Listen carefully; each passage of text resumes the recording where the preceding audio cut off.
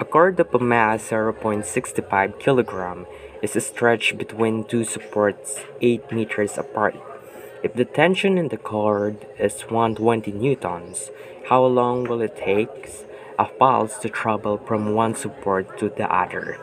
So in the given question, we have the given of mass, which is 0.65 kilogram.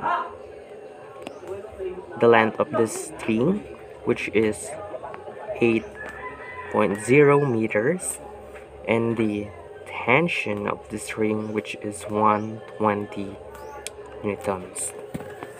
The speed of the wave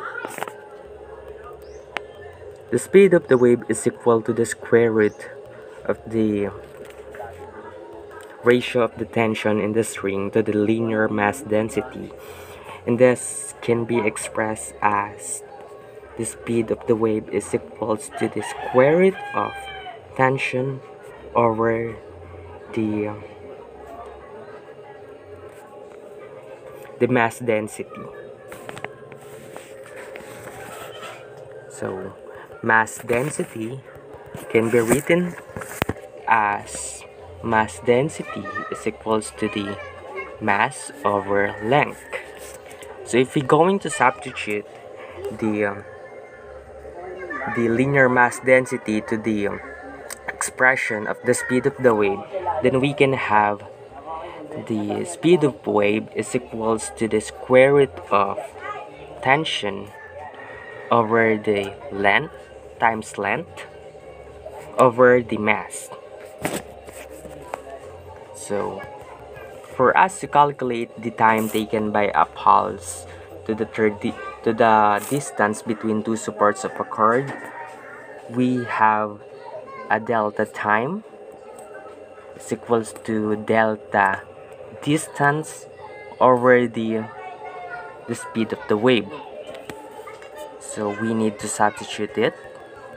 So we have the overall expression as the delta time is equals to the delta distance over the square root of tension times length over the mass.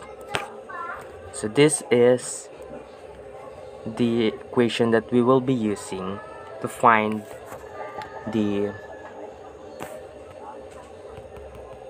given problem. So we need to substitute it. So delta time is equals to 8 meters over the square root of tension, which is 120 newtons, times the length of the string, which is 8 meters, over the tension, which is, or the mass, which is 0.65 kilogram. Then we need to perform these operations. If we perform these operations, we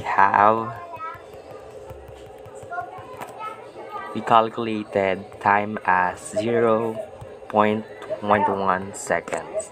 So therefore, the pulse takes 0.21 seconds to travel from one support to another.